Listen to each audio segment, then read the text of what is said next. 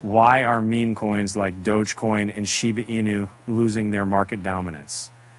Let's dive into the world of meme coins through a storytelling lens. Pepe emerges as a powerhouse in the meme coin realm, showcasing remarkable growth from under $500,000 to over $1 billion market cap. Surging to new all-time highs, Pepe continues to defy expectations. In a month, Pepe's price skyrocketed by over 100%, rebounding from the April crypto crash, recently hitting $1,165 billion with a market cap of 6.8 billion magazine.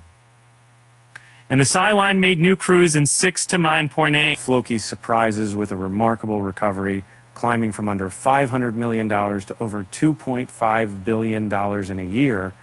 This surge propels Floki to the 4th spot among meme coins, surpassing competitors like Bonk.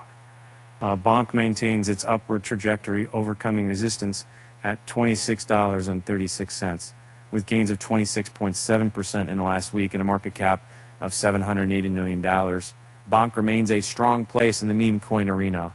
Enter Dog with Hot, a young meme coin making waves with impressive growth.